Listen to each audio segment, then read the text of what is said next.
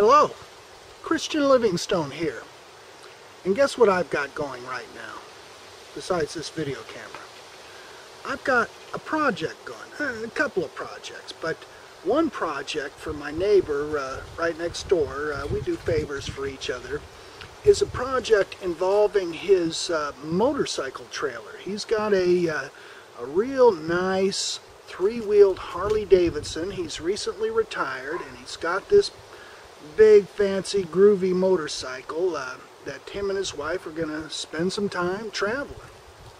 And for them, it involves a trailer sometimes, and you know, it's got an enclosed shell, but they're finding they'd like to have something more added to it. And like I said, we do some favors for each other, and he's already done me the favor by filling up a big argon gas bottle for me for part of the project. But no money's involved. It's stuff I like to do, so we're going to do him a good deed, and I'm going to have some fun getting a little creative too.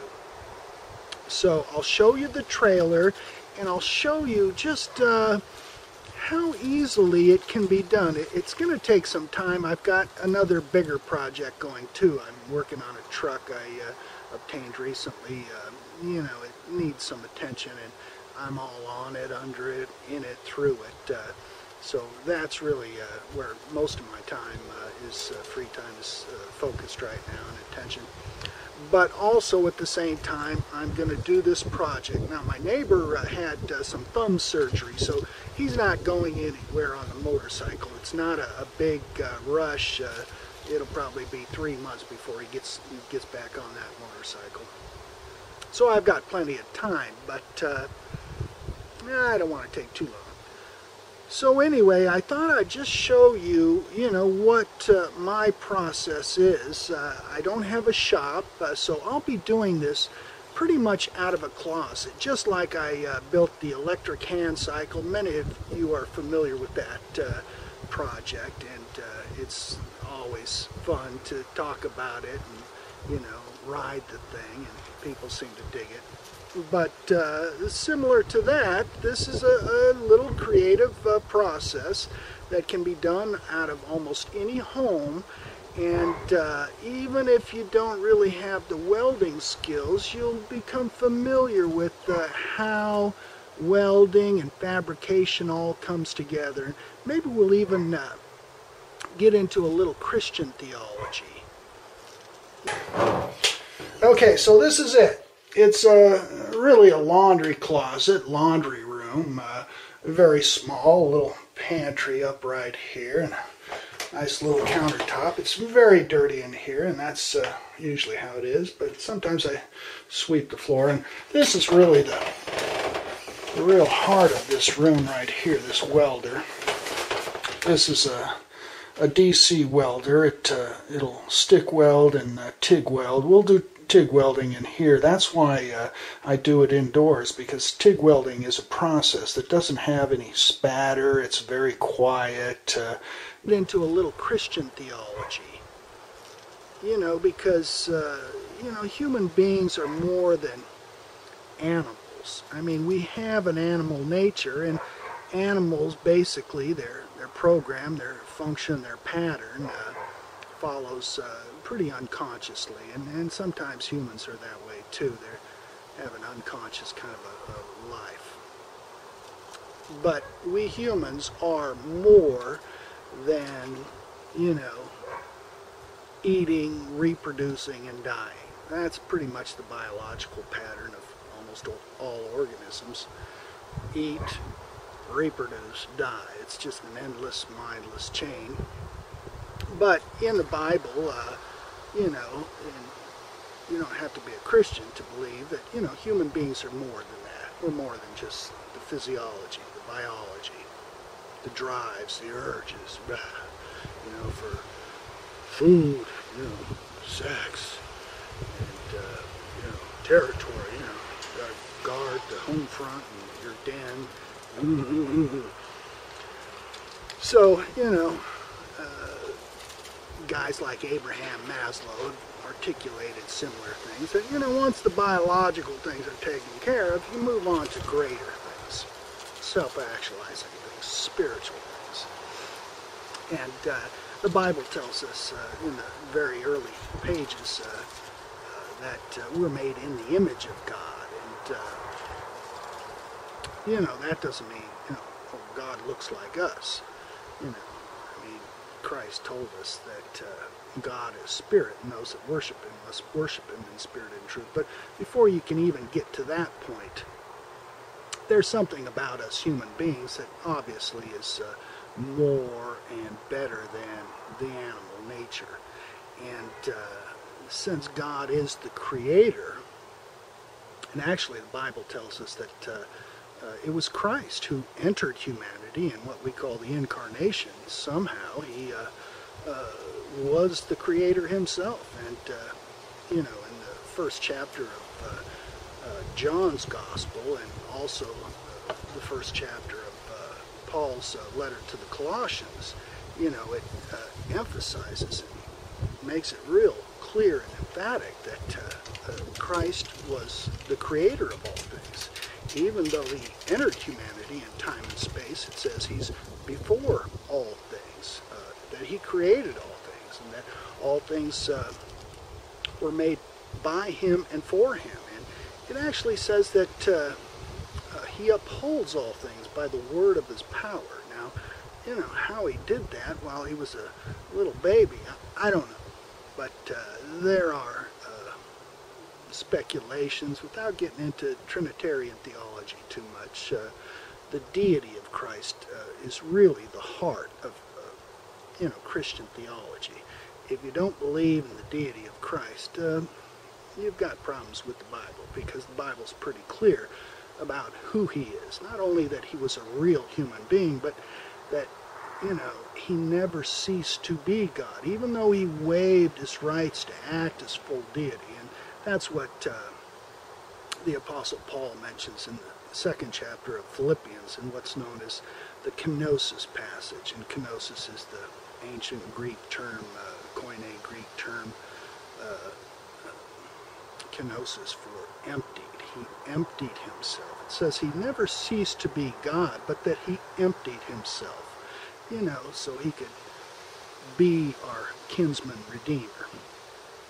And that was just something that God planned. He wanted to do it his way. He didn't want to just manufacture a person to do for him what he wouldn't do. No, God did it. And you know, he wasn't afraid to do it himself. And that's a good thing. That shows us something about the character of God. You know, he didn't just manufacture somebody or send an angel. No. So anyway, besides that, we are in the image of God, and beyond the animal nature, that means we build things. We create things. We don't create things out of nothing. You know, God can do that. God can create things out of nothing. But we human beings don't create anything per se out of nothing. We more accurately, we discover things. We discover from existing things in nature and physics and chemistry and physical laws like avionics, aeronautics. You know, we didn't create flight. It was there waiting to be discovered. You know, you can discover the laws of physics about lift and thrust, and you know, you can get a big hunk of metal flying and put people in it and move them through the air without dropping like a lead sinker. Okay, here is that trailer, and as you can see, it's got a pod, a shell for holding most of the items, but this section right here, this open section here where it attaches to the Harley Davidson, three-wheeled trike Harley Davidson, is where we're going to be focused, right there. And this area is where my neighbor said that he wanted to place a cooler. He wanted me to build a small little tray platform for a cooler that was originally proposed to be the size, you know, for one of those 6-pack coolers. Something small, because he wants a bigger cooler to go in that section. Now let me show you how much bigger I'm talking about. There's the cooler. You see that? But what I've come up with is actually just making a simple tray, but not only, he doesn't want me to drill into here. There's wires in here, and he doesn't want me to weld to it either. So I'm going to clamp. I'm going to use bolts much like this over here, except going downwards from the tray I build. But you know, you could see that there's a difference between, you know, a little 6-pack cooler there and that big old sucker. So a little tray would have been easy to get enough strength here, but with the big one, I've got to come out, and what I've decided to do is tap into this square tubing down here.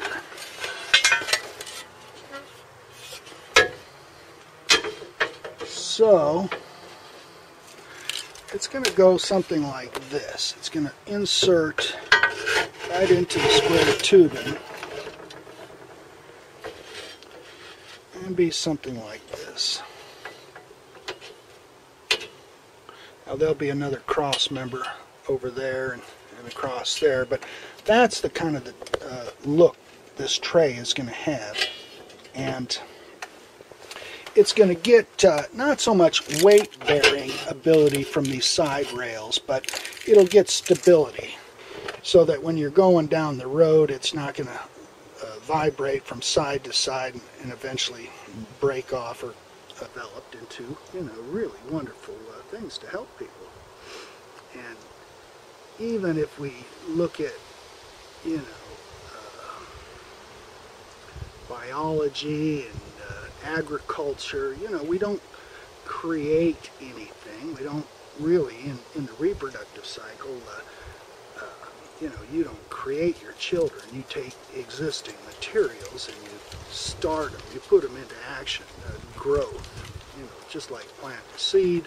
You know, we can decide to have children, and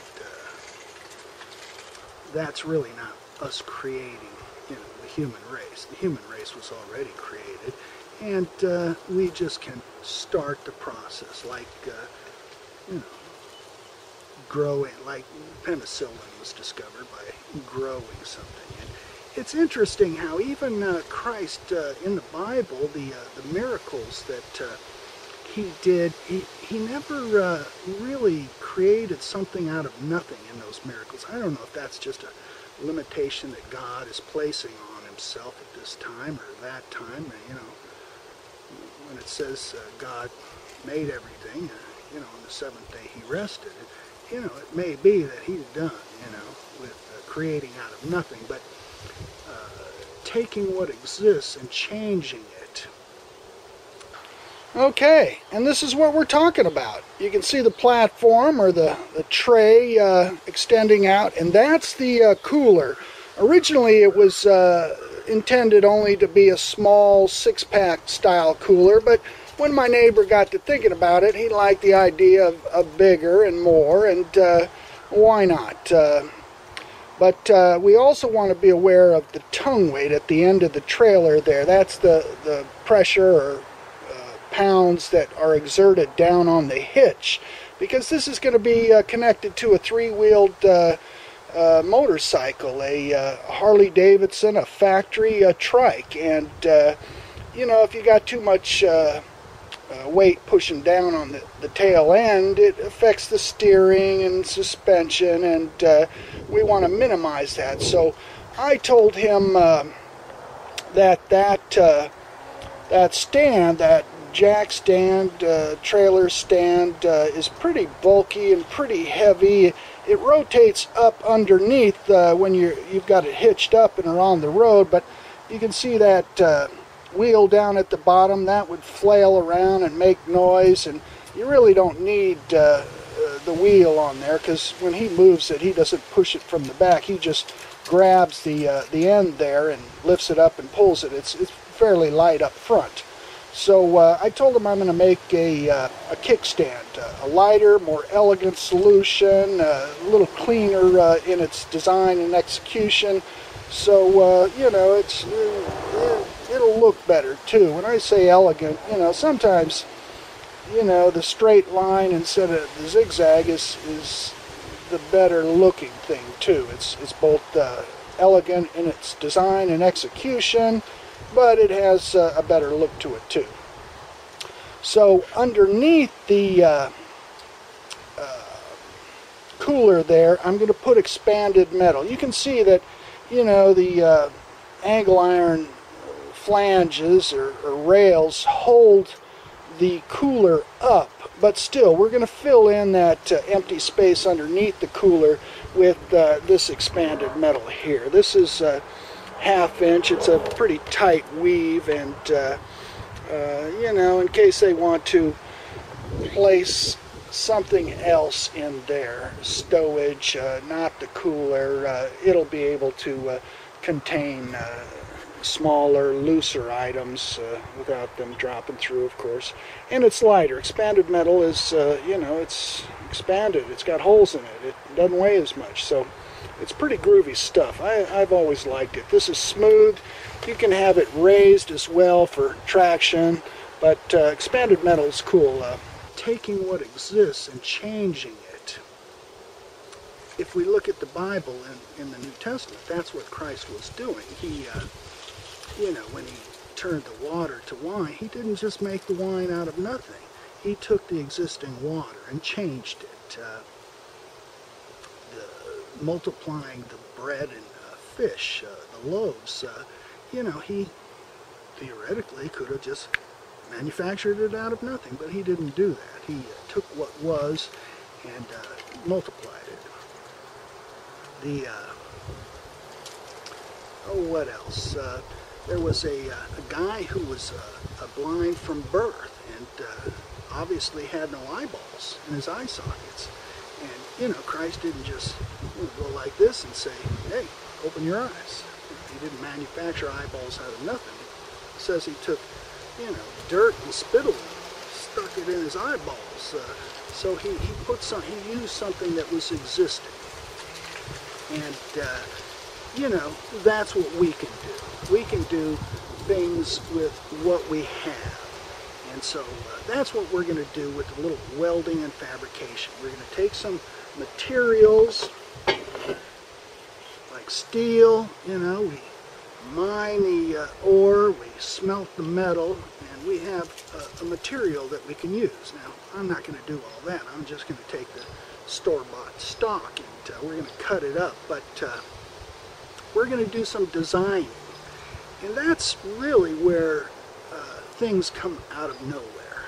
You know, they come out of here. And we're going to come up with some designs that have never been done before. And that's kind of the image of God stuff, I think. You know, that's the creative process. We don't take stuff out of nothing and create stuff out of nothing. And even God doesn't seem to be doing much of that lately. But he does seem to be taking what he's already created and changing, designing, making things. And, you know, in the New Testament, Christ, after the resurrection, you know, went on to say, you know, behold, I make all things new. And he talks about a new heaven and new earth. And those terms aren't talking about something, another, or a different. It's talking about the same earth, but just the term is to be renewed, rejuvenated. So he takes what is and makes it better. And I believe that's all fulfilled now for those who believe. There is a change of nature in a lot of people. You know, the proud and arrogant, you know, the lambs becoming more courageous and the lions becoming more sheep-like. It's a change of nature for those who believe. For the rest, no. It's still law of the jungle stuff. So what I'm doing is I'm welding the nuts that will be inserted into that square tubing to give the outward stabilization.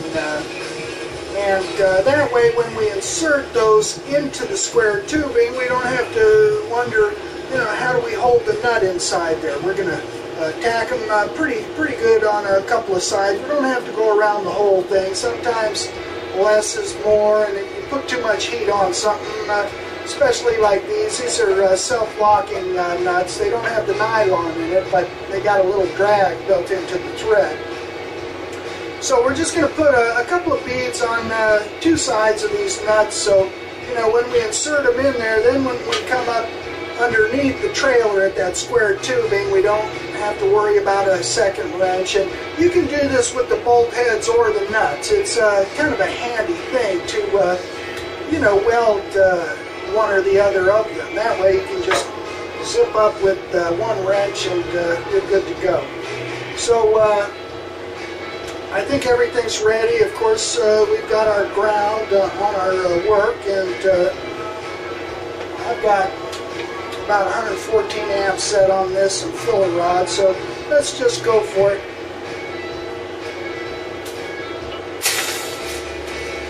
Like I said about how you can weld nuts, you can maybe see it down here. You can see the nut right on there. You just weld the nut on. Also the bolts, you can do the same. And underneath here, you can see I've got them clamped in the proper alignment that I want. But what's happening is I've drilled holes up top here. So I've taken the bolts, I've cut off the heads. I also like to say that, I've cut off the heads. But, and you just drop them right in the slot. And I've clamped them in place, and I went ahead and drilled them all the way through instead of just welding them underneath, because this has actually two layers. There's a little piece of angle iron scabbed on underneath, and I didn't want to weld it to that because I really want it pulling from the top where the integrity is. So I think you can see those two flush holes. I've got them. I'm going to weld them. I'm going to just put a bead around it. I'll grind it off smooth. You probably won't even be able to see that they're welded down in there, but you'll know how it's done. Okay?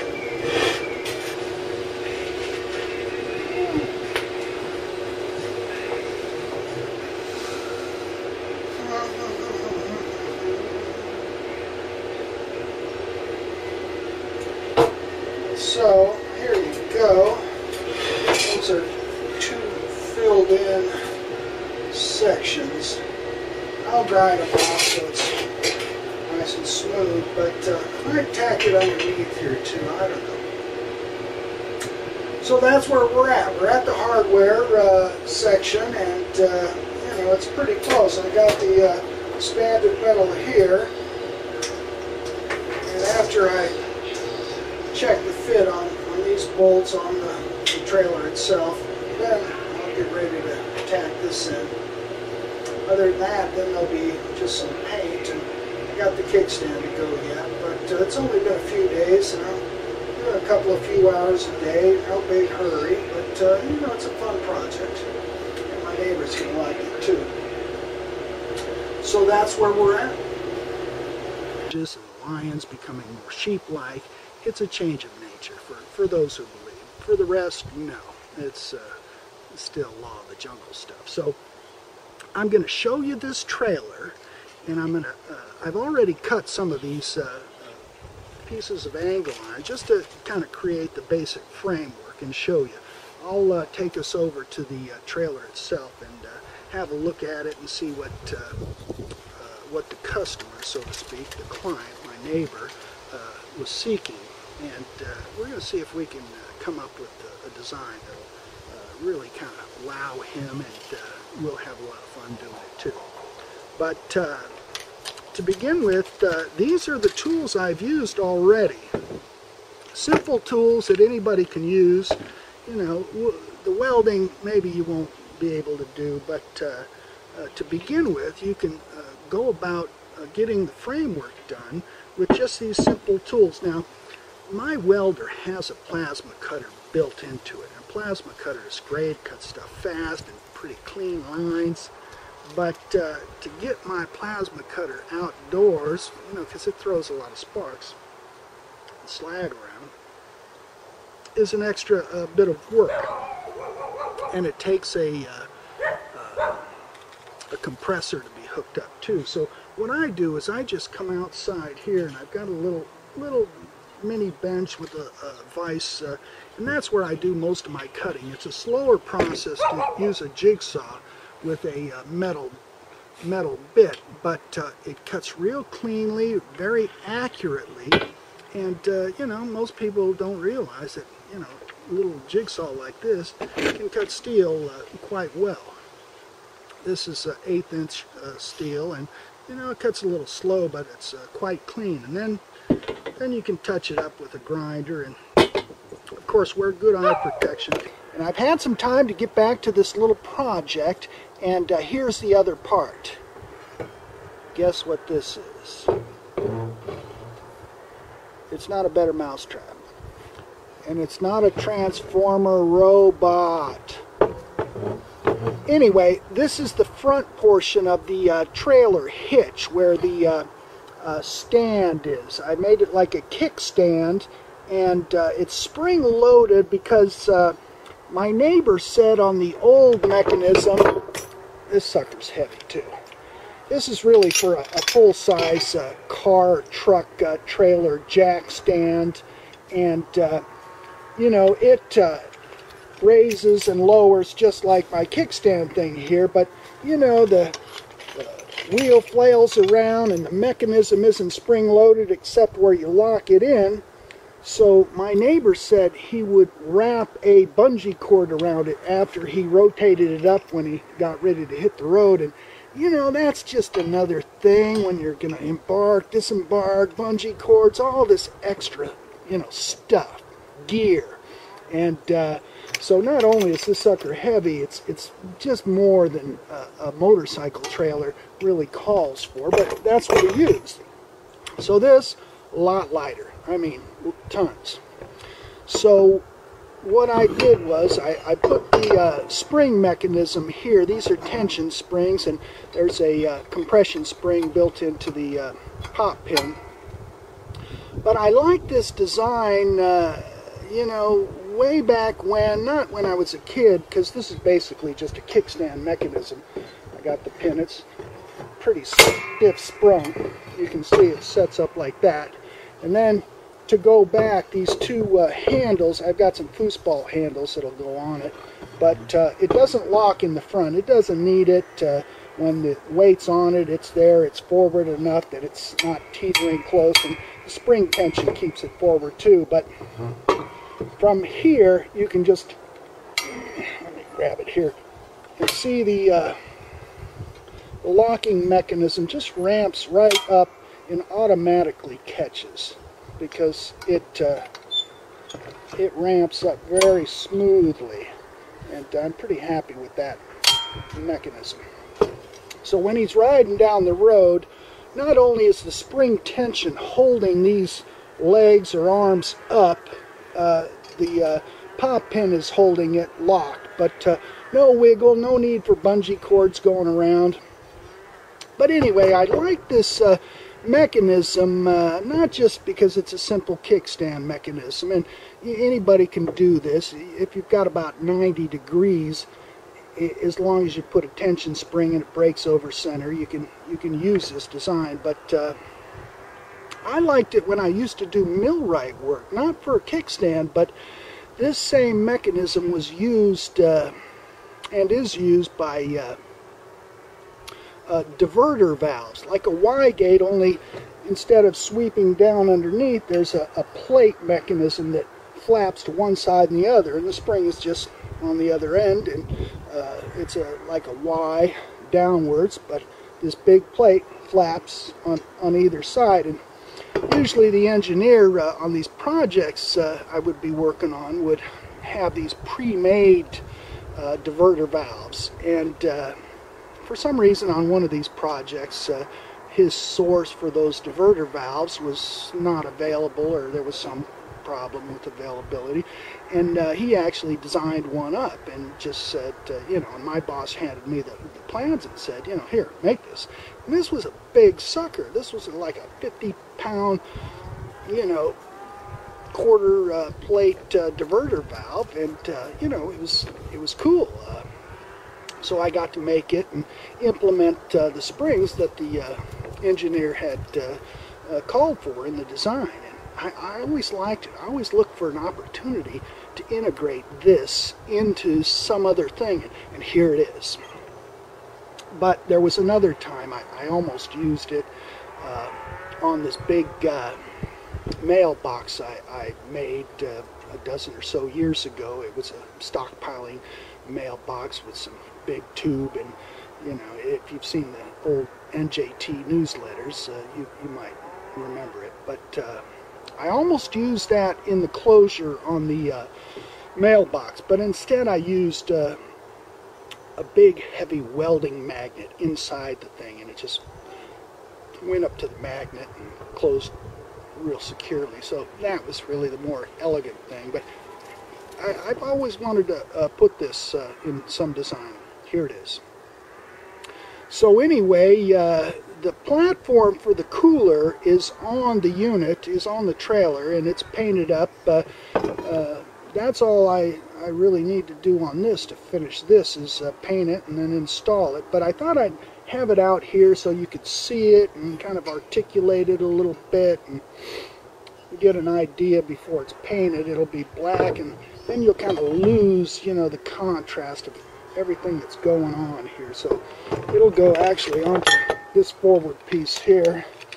This is the actual hitch, and it's going to use the existing holes. The neighbor didn't want, you know, where possible, any new holes drilled, so I'm just going to use these, and it works great. And so that's what I'll do. Maybe I'll install this before, get one last fit up on it before I paint it, install it, and show you how it kind of swings up and down, and show you the platform where the cooler is going to go. And I tapered it more just to fit the cooler, because really this is all about designing around a cooler of all things. Okay, so here it is. The cooler, the trailer, the platform for the cooler. There's the hitch, and there is the stand, the kick stand. It's up. Actually, the trailer's resting on the bench there, so you can see underneath on the hitch. That's how it'll be going down the road, retracted or up. Let me move to the other side and show you the mechanism. Okay, here it is again. You see if it's high enough that it'll swing down there. Yes, that's how it works. And then to retract it, you just push it back up, automatically locks in place. But again, I'm using my left hand, but a right-handed person would be standing and forcing it down in a better way to force it. But let's see if I can do it with my left. Just see. Yeah, no problem at all. So even though these handles are located pretty close to the fulcrum area, it still gives you enough leverage to just push it back. The spring tension's still pretty stiff, but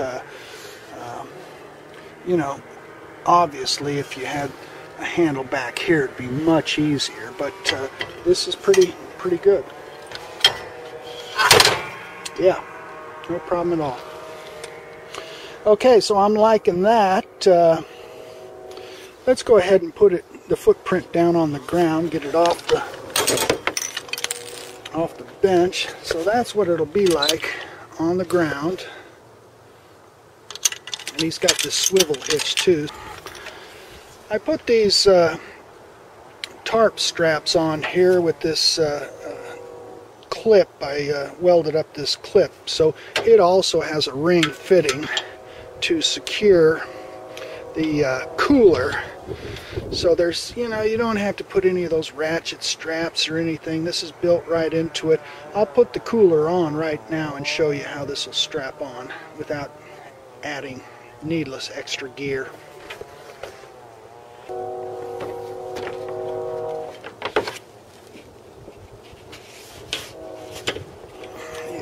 Goes.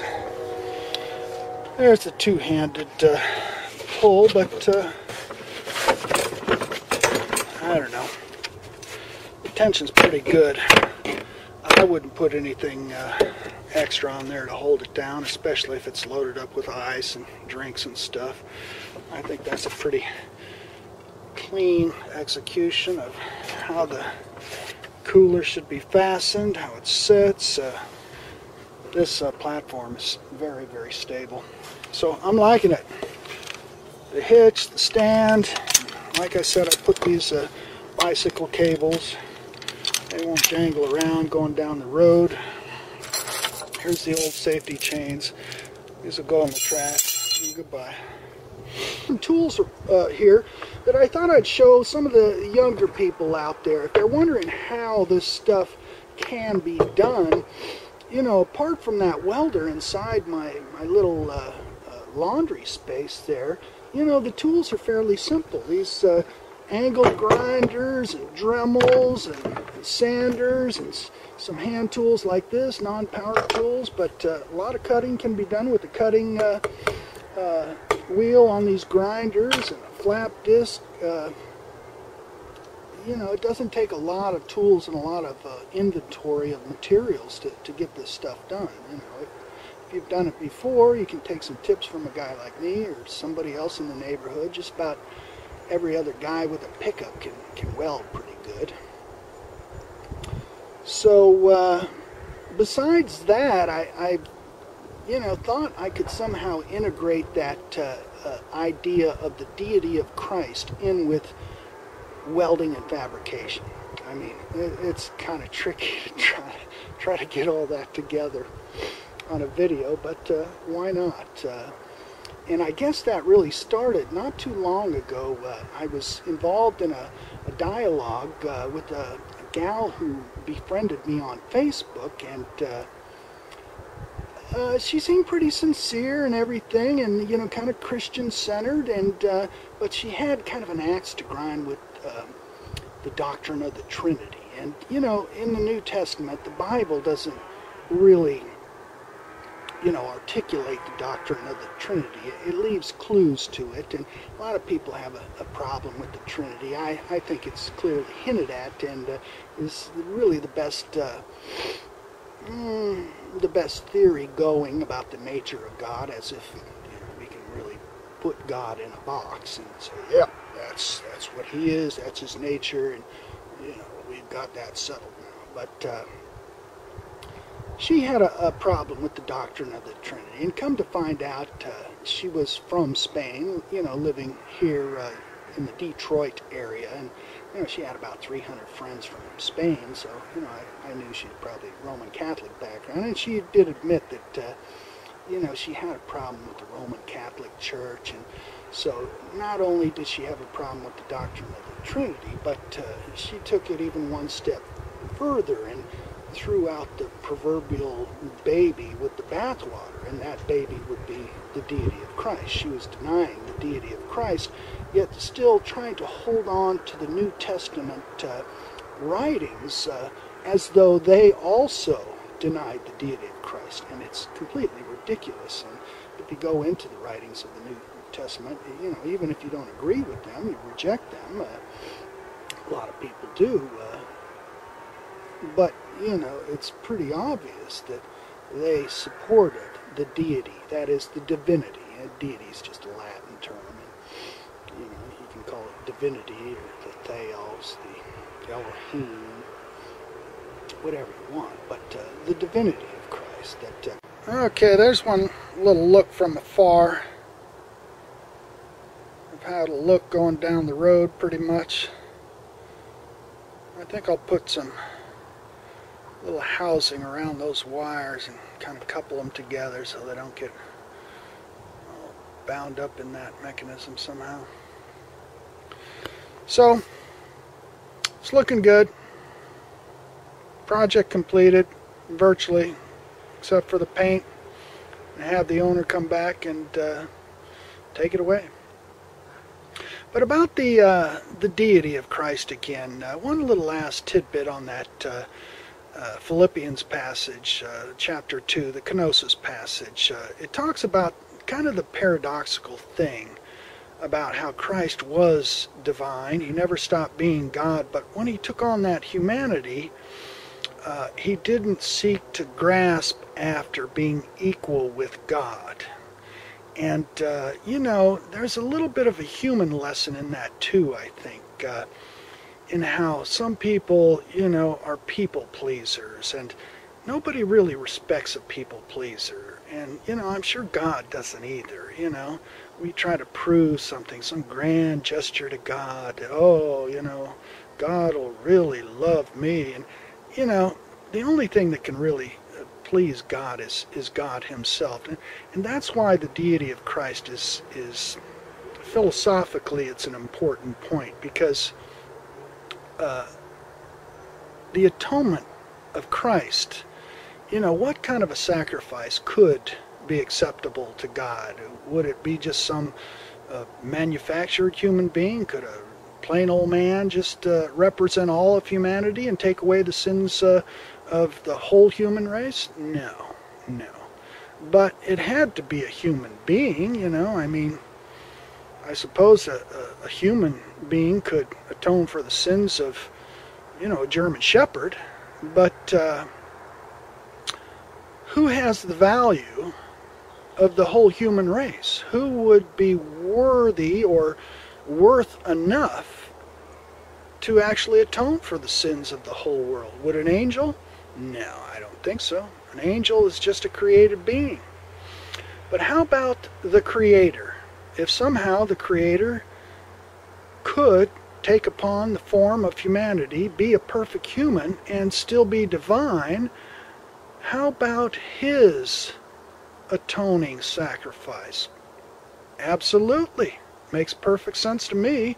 I mean, in an equitable sense. And, you know, human beings have a sense of equity, and so obviously God must have some. I mean, you got to be careful about projecting back on God and not being all carnal about it, saying, oh, you know, we're carnal, so God's a man too, and ooh, look, we're carnal, and so everything, God endorses all our carnality.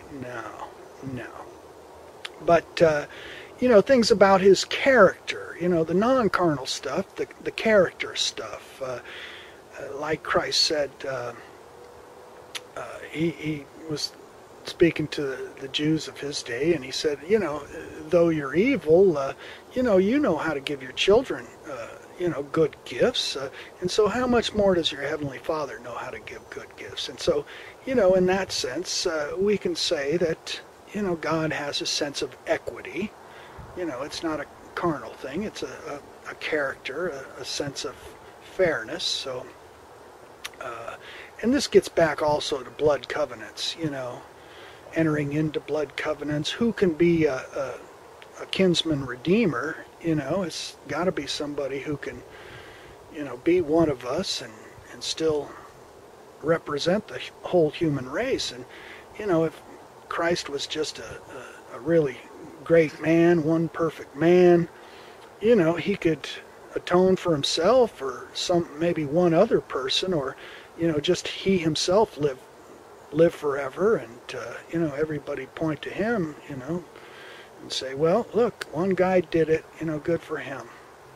Or that one guy might say, well, you know, I did it, I've arrived, I have the ability to, you know, hand this off to one other person, so I'll sacrifice my life so that, you know, my brother can live. You know, just one for one. You know, unless the value of Christ himself was worth that of the whole human race, and not just a puppy. That's my landlord's little doggy. So, that's another point. Sense of equity, atoning work, why it follows that Christ would be divine and still be human, for the sense of the atoning work, the redeeming work, and, what's acceptable to God. With, God presumably, I believe, is perfection. That's what he can accept, perfection. And that's why, we accept Christ as our Savior, as our Redeemer, because he, had what it takes. And, we fall short from that, but, somehow God has said, no, it's okay. You accept him, I accept him, and all is well.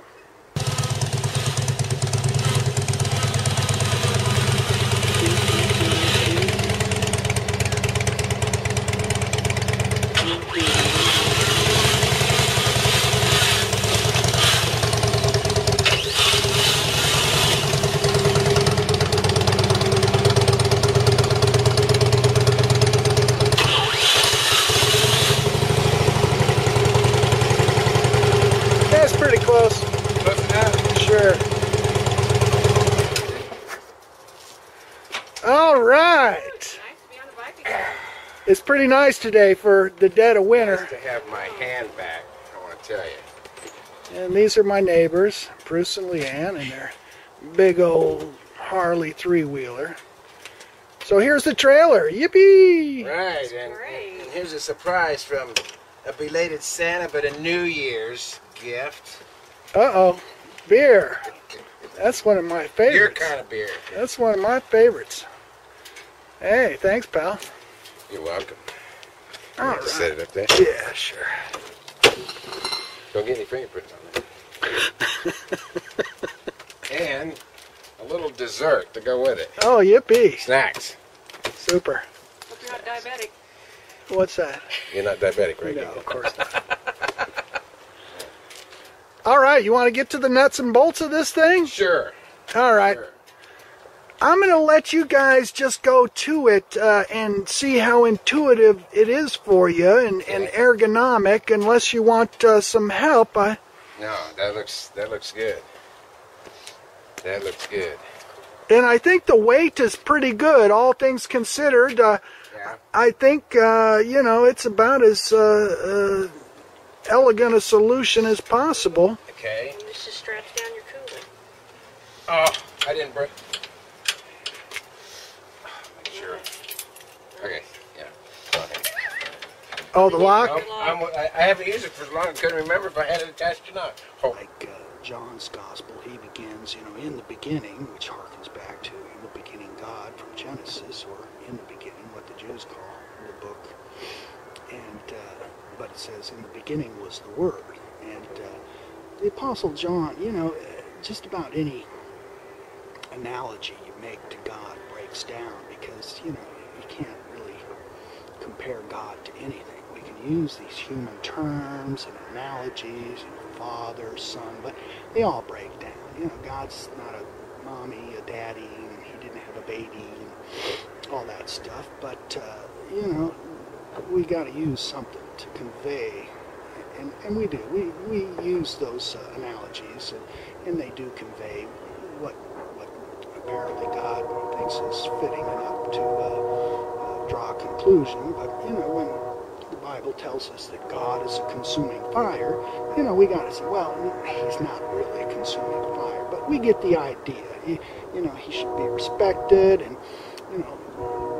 like a real fire on earth in a carnal, tangible, material sense, God's fire is very helpful, but it can be very destructive too. We should use care and caution. So that's conveyed in the Bible with these analogies of God as a consuming fire, and Father, Son, these anthropomorphic terms.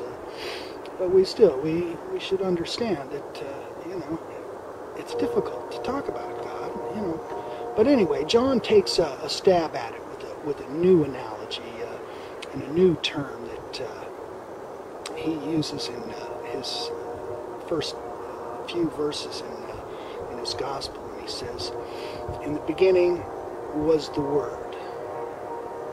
And that was, that was pretty clever to me, because a word, what is a word? It's nothing tangible. You can't touch a word. It has no shape. I mean, you can write a word on a chalkboard, but it just indicates something else.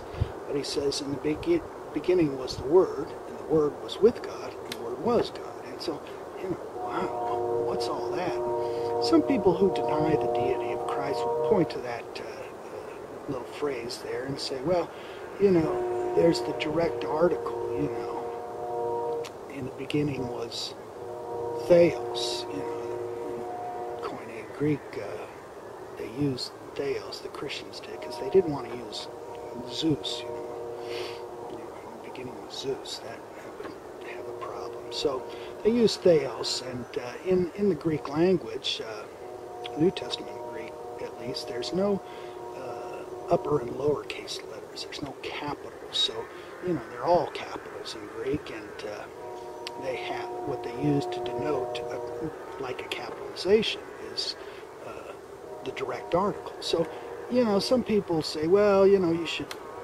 could translate it so that it wouldn't imply that Christ is God there, but that's not true at all. The scholars are agreed that you could translate it also. In the beginning was the God with the article, and the Word was with God, and the Word was God. You could say the Word was God, and he was with the God. So he's of the same nature. He's divine. But John doesn't stop there, and he goes on to say that all things were created by him, and without him, not anything that was made was made. It's talking about Christ. And Paul says the same thing in the first chapter of Colossians. He said, all things were made by him. And the people who deny the deity of Christ have a real problem with that verse. And that's what I emphasize to this woman a lot. I touched on all the other places where Jesus is the I am, and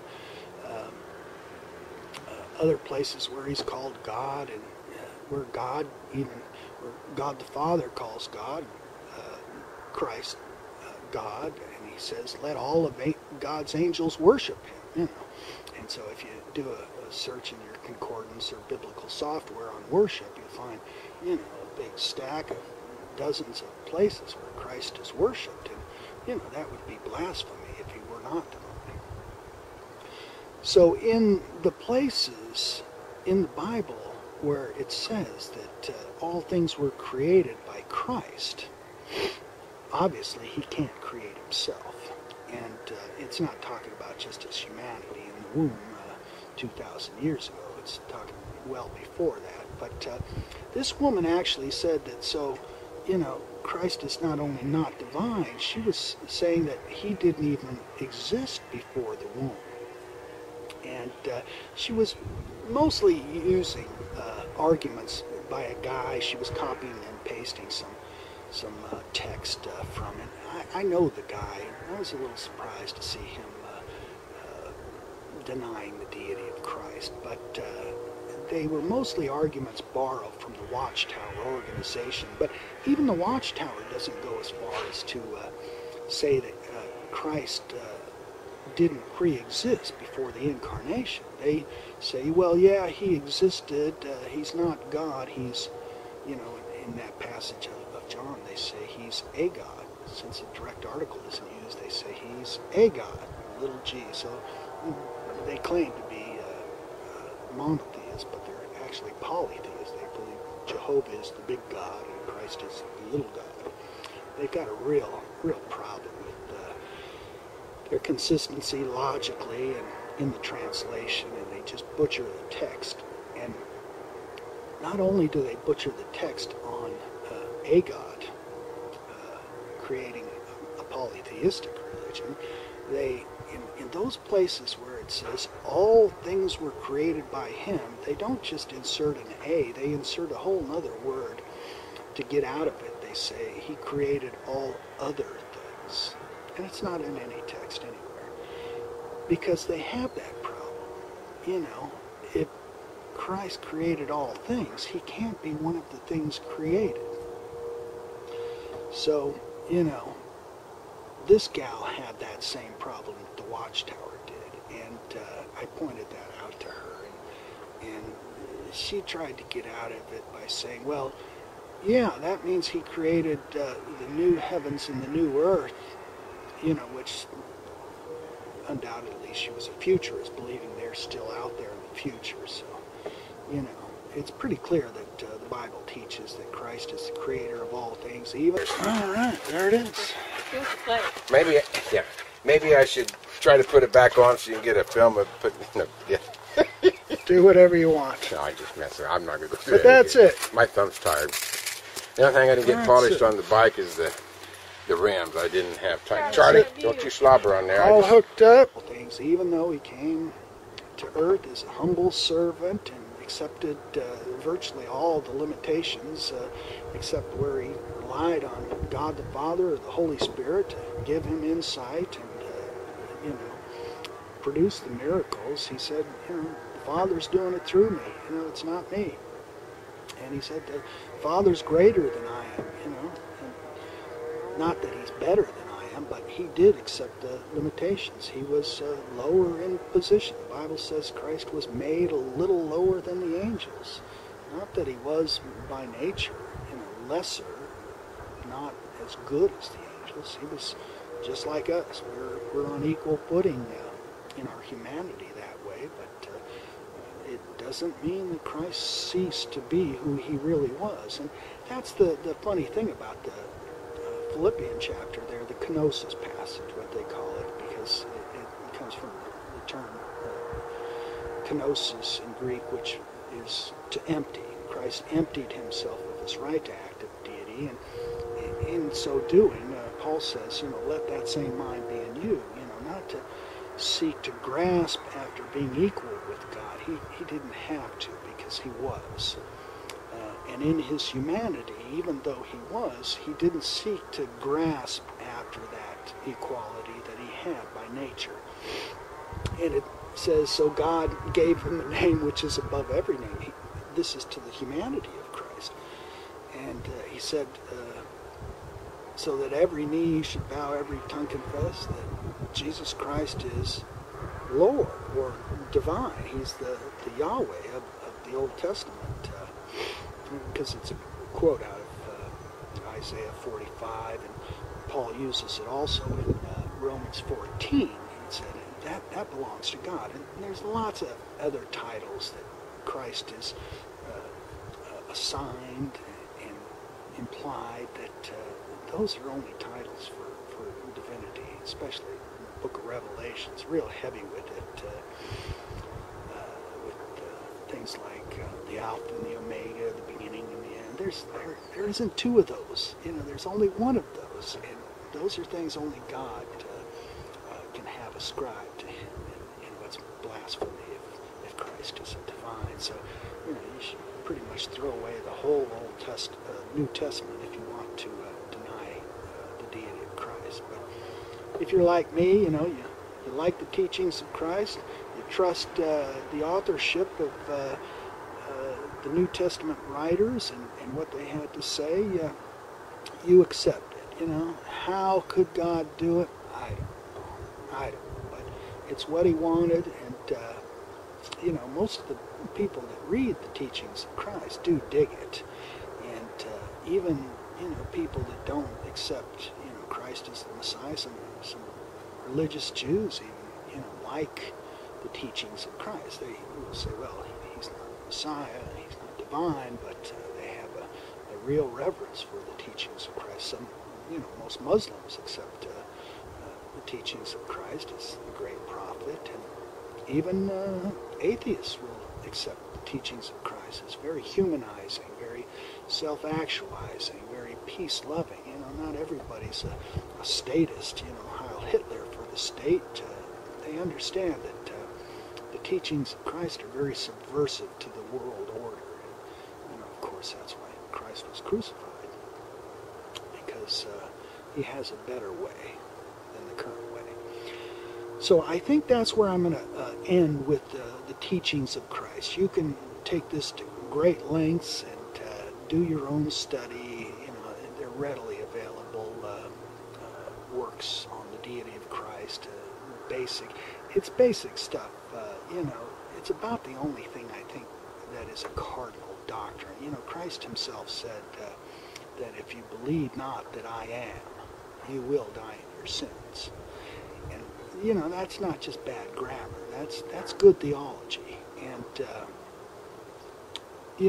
dying in your sins, I don't think means you got to hurry up and become a Christian before you die, or you won't go to heaven. He's talking about something more existential in the here and now. About a missed opportunity in this one and only life. So I think I'll end all the talk about the deity of Christ, but where it began for me was in the early 80s. I did some apologetics as an early Christian or early Bible student, at least, with like books like The Kingdom of the Cults. And the deity of Christ, the biggest people who try to assault the deity of Christ while still holding on to the teachings supposedly of the New Testament is the Watchtower Bible and Tract Society. And then there's Victor Paul Werewolf's group, The Way International. They do similar things. And there was the Worldwide Church of God with Herbert W. Armstrong. They were Watchtower-like on the deity of Christ. But, the New Testament's quite clear, and the scholarship down through the ages is quite clear, too. And, even the Roman Catholics didn't get that wrong. Of course, they've gotten a lot of things wrong, and their church has done, some terrible things, especially assisted by the state when they got together. But that doesn't mean, they were wrong about the deity of Christ. The Bible's pretty clear, and the Bible record was around long before the Roman Catholic Church was created, by pretty much Caesar Constantine in 312 AD, when he legalized Christianity and invited the clergy to be a state corporation and share in the power. That began the Roman Catholic Church, as far as I'm concerned. Okay.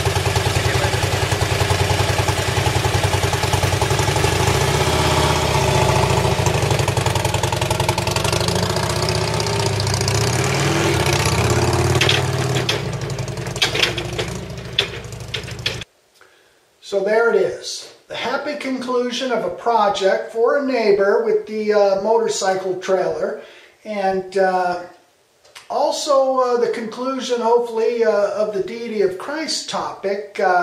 My argument was that the Bible espouses the deity of Christ. Not, whether you believe it or not, just that the Bible espouses it. I, of course, believe it. I'm a Christian, and that one doctrine is about the only really critical doctrine, I think, in all of Christendom, is the deity of Christ. If you don't believe who he is, you probably got the wrong Christ, the wrong gospel, the wrong, just about everything. So, but if you've got that one central fact right, I think everything else will fall into place. That's what the Bible's really, in the New Testament, is all about, is the preeminence of Christ. He is before all things, above all things, so that in everything he can have the preeminence. So, for somebody to come along and say, well, oh no, the Bible doesn't teach he's God. No, it's pretty ridiculous. And there's only a couple of few groups that do it, and they've surfaced in the last 100 years or slightly more.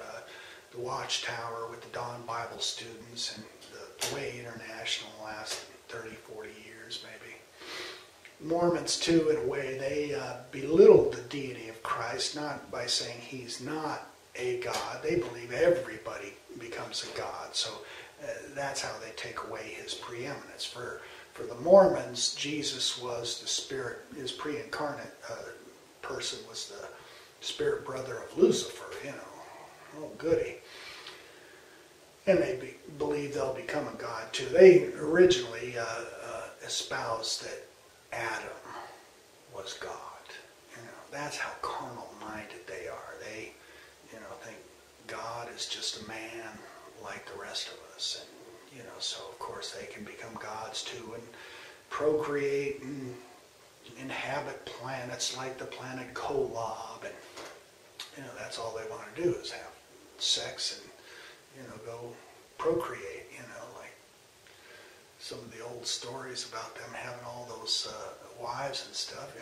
That was their thing. They have a right to believe whatever they want, I think, and actually do just about anything they want as long as they're not hurting anybody. But when they start trying to suggest that the Bible really talks like that, it doesn't. Polygamy was used in the Bible, but polytheism never. That was the one thing that the Jews, the Christians, and the Muslims could all agree on was there's only one God. And so that was my argument. The deity of Christ is espoused in the Bible, not whether you believe it or not. Of course I believe it. I'm a Christian, and I believe that the Bible is a reliable witness to some of the events that happened so long ago. And, you can't really objectively prove the existence of God any more than you can prove the existence of the Big Bang and evolution, that everything spontaneously popped out of nothing, and gee, look, it's all orderly and balanced and sensible. How could that happen? It didn't have a reason, didn't have a creator. We know that, whatever chaos momentarily creates, chaos also destroys immediately. So, you can get the proverbial monkey on the typewriter to produce, to be or not to be, and then jubu jubu baba jubu. So that's what atheists, they've got a lot of faith. So that was my argument. The deity of Christ is espoused in the Bible, whether you believe it or not. Believing something doesn't make it so. And, just because you feel like it's true doesn't make it more true either. No. But, as a Christian, after having read the Bible from cover to cover a few times and more than one translation, especially the New Testament, but, the prophecies are pretty convincing when you think about how they espouse the coming of a person, namely Christ the Messiah, and how he fulfilled all that stuff in the book of Isaiah and the Psalms and other places so well. How he'd be, divine yet a man of suffering, and it was even to the point that the Jews thought there might be two Messiahs, the glorious one and the suffering one. So, there's a duality in the Bible, and after you read, the teachings of Christ, the sayings of Christ, and, you start to reconcile that duality a little bit. And, again, getting back to the first chapter of John, where John calls the pre-incarnate Christ the Word, that is also a kind of an allusion back to the Old Testament, where, there was a kind of mysterious phrase used when God would communicate to those Old Testament patriarchs and other people. It would be a catchphrase that would go like, the word of the Lord came unto me, saying, Son of man, go do thus and such. They're not going to listen to you. They're probably going to throw stones at you, but do what I'm telling you anyway. And the word of the Lord came unto me. And I think you'll find out, if you do read the Bible from cover to cover a few times after having read the New Testament, then you go back and you start hearing that is probably, in most cases, many cases, maybe all cases, the pre-incarnate Christ speaking. And so you start hearing, God speaking in the pre-incarnate Christ in the Old Testament, and then it becomes a more cohesive body of literature. But for some still, it's kind of hard to reconcile that duality of the mean Jehovah God and the nice Christ, of the New Testament. But then when you get back in, even beyond that, in the book of Revelation, it kind of gets back to that, fiery Christ, like old Jehovah God, and he's called the first and the last, the beginning and the end. That's old book of Daniel talk, and sure enough, Christ picks up that language again, and for good reason. Like I said, Christ said, if you believe not that I am, you will die in your sins. So that's the one thing he does want us to believe. There's other things I'm sure he wants us to believe, but none of them with that kind of imperative, you'll die in your sins. Paul goes on to say things like, if Christ isn't raised from the dead, then, our faith is in vain. But that really doesn't require you to believe it. If Christ is raised from the dead, physically, bodily, resurrected, I believe he was, then great, we're not in our sins. And if I don't believe that, some people I suppose don't, if I don't believe that, that doesn't change the fact that he might have been. Believing something doesn't make it so, and not believing something doesn't make it untrue. So, but Christ did give that imperative about believing who he was. If you believe not that I am. That's the divine name, not just bad grammar. And Christ used the I am in a couple other places, and it blew the Pharisaical Jews back, and it was clear he was pronouncing the divine name. Even though Hebrew was a dead language at the time of Christ, they understood him clearly. So, what else can I say? Humanity is, a lot of it is, there's still an unredeemedness about it. And, that's tough to reconcile for the Christian. We like to think, well, Christ, the new day is dawned, and, everybody's getting better and better, and, his kingdom's going to grow and grow and grow, but no, that isn't how it is. It's, it's still a personal thing with individuals, and, Christ's kingdom is here now, but, it's quite small, I think. Very few people have realized it, and most of them are in statist idolatry. They worship the state. They run to the state. Some new president, let's go vote. He's going to make our lives wonderful, blah, blah, blah. And, they just get, it's a shakedown and a scam, the state is. So we like to think that things are going to get better, but, maybe they're not. Maybe, the world is just as dark a place as it's ever been. There seem to be churches and crosses just about every block in most major cities around North America. But, killing, bloodshed, coercion, extortion by the state primarily. That's the biggest one of all. Keeps going on. And, people keep getting married or given in marriage, and the human species just keeps churning along, and actually is just growing at an exponential rate.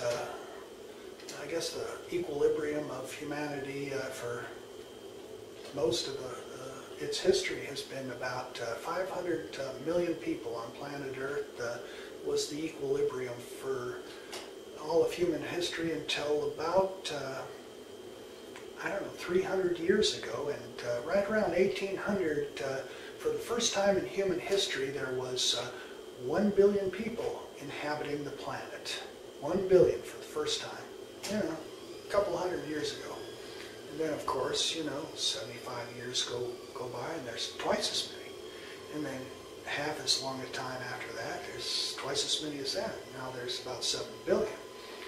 So it has been said, and it'll probably continue to be a valid statement for the next 100 years or more, that right now, half of all the human beings that have been born in human history are alive today.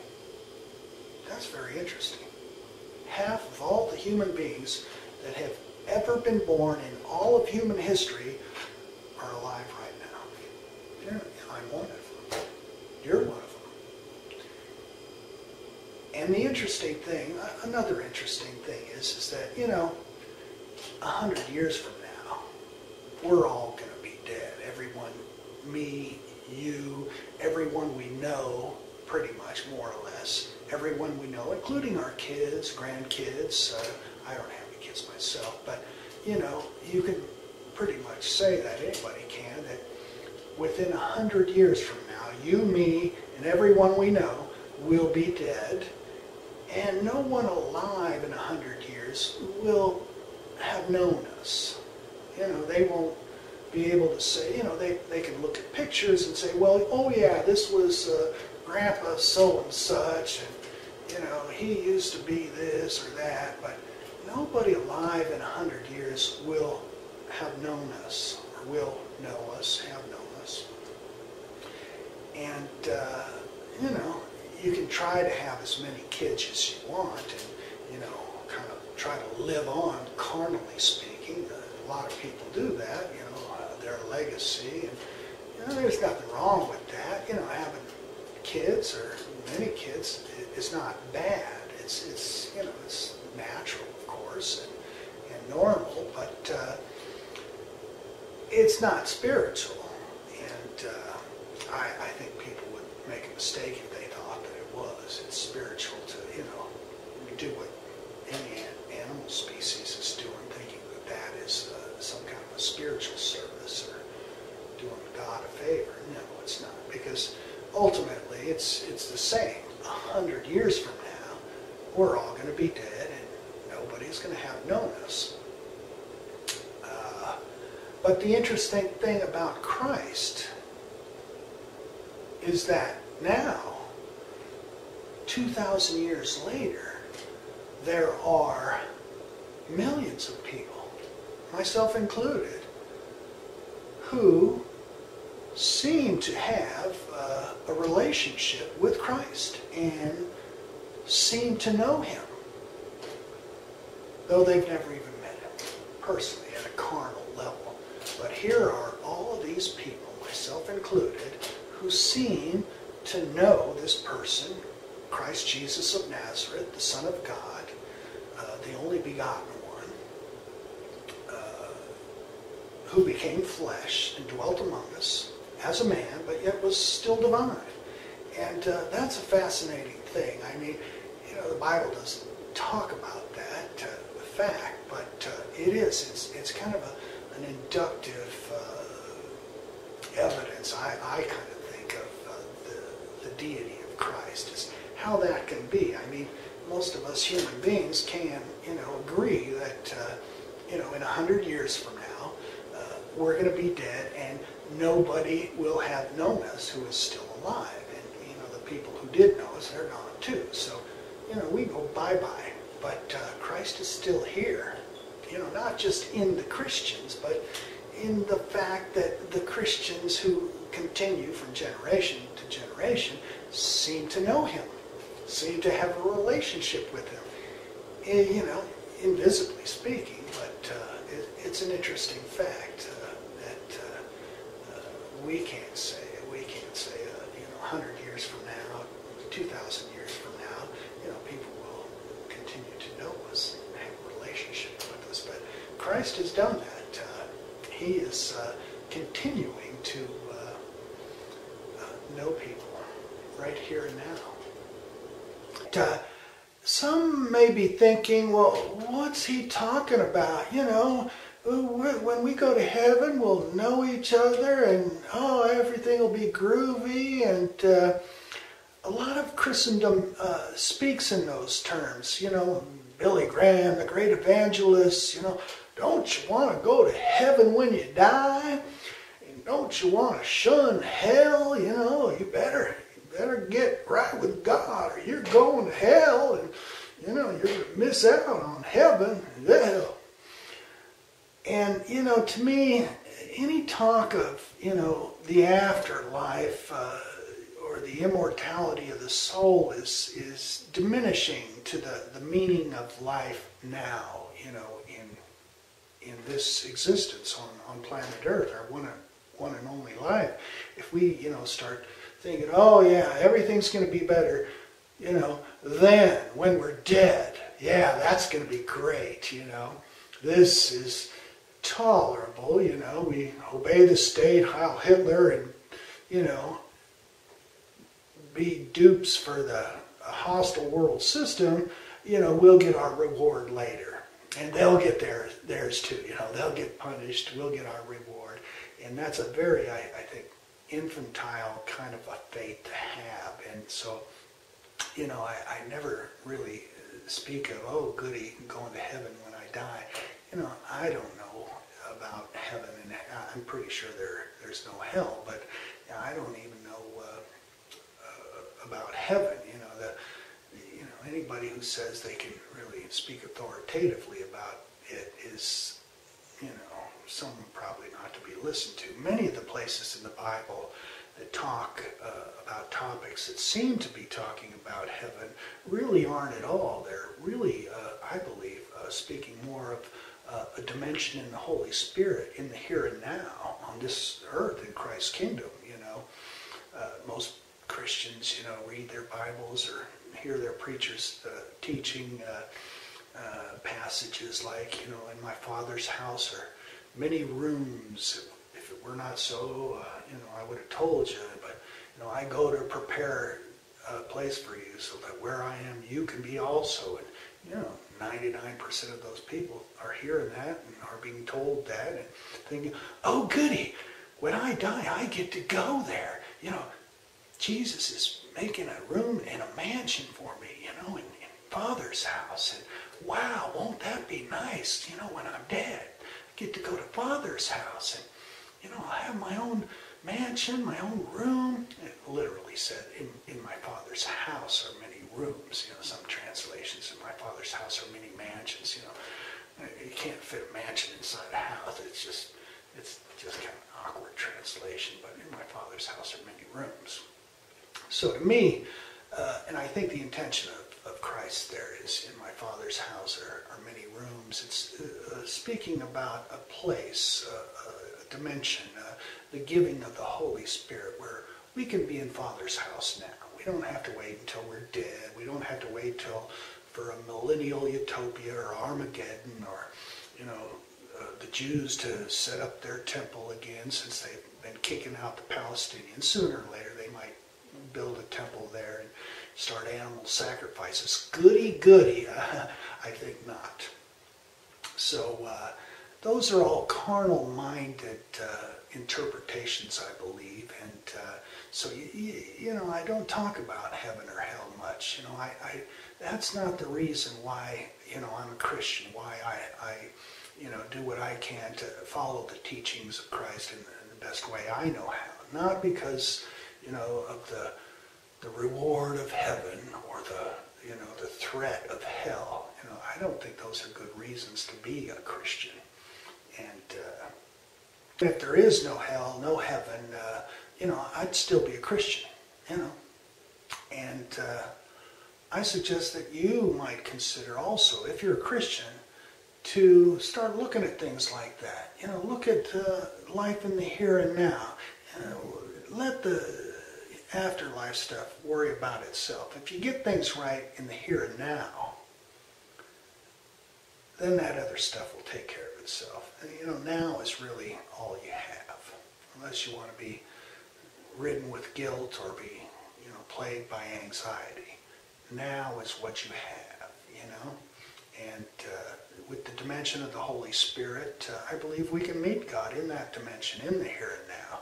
You know, maybe it's not a big, emotional thing. You know, some people want to dictate to God, you know, what the relationship should be like. You know, oh God, I want to feel you. I can't wait till I'm dead so I can go feel you and be with you and sit in front of you and weep and cry and moan and and then you'll make it all better.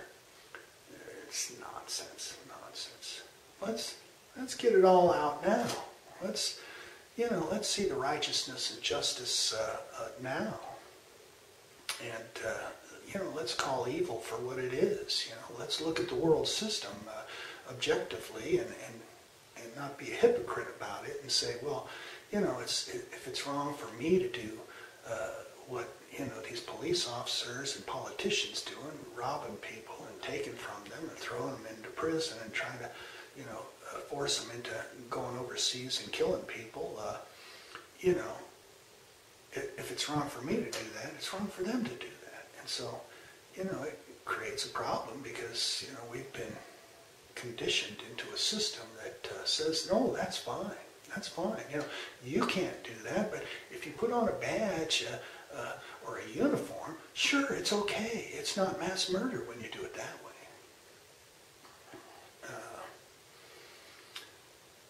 So, yeah, that's what I recommend. Stay in the here and now. Don't worry about heaven when you're dead. Start living in heaven now. Be seated in heavenly places right now. I think that's really what the good news was about. Even in spite of some temporal difficulties that we might face in this life, that, we're with God and we're at peace even under persecution or tribulations or, whatever it is. We can be at peace. We don't have to wait till we're dead.